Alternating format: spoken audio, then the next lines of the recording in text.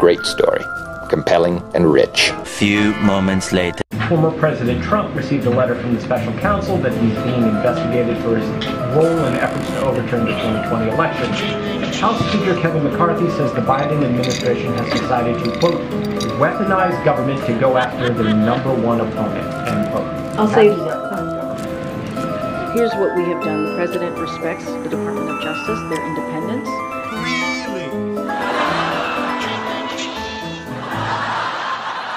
He has been very steadfast on making sure that the rule of law comes back in this administration, comes back.